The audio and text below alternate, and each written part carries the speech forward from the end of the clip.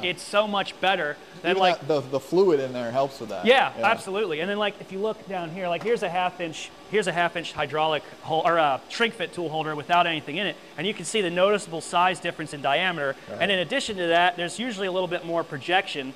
So the combination of those two things in this little slim diameter here, if you're doing heavy roughing with this doesn't usually work out, in my opinion, for like the steels and stuff. It doesn't work out very good. Yeah. Aluminum, it's fine. Like I have tool 3, which is basically just this.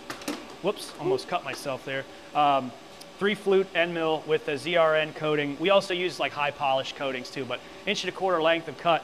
We have these in all of the machines, which is tool 3, and we shrink fit every single one of those. So that's shrink fit. I don't know. I like shrink fit in most applications.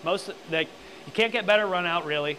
You will not have any pull out issues. The tool's going to break before it pulls out in 99% of the applications. Yeah. But you know, the vibration dampening isn't very good in my experience. So.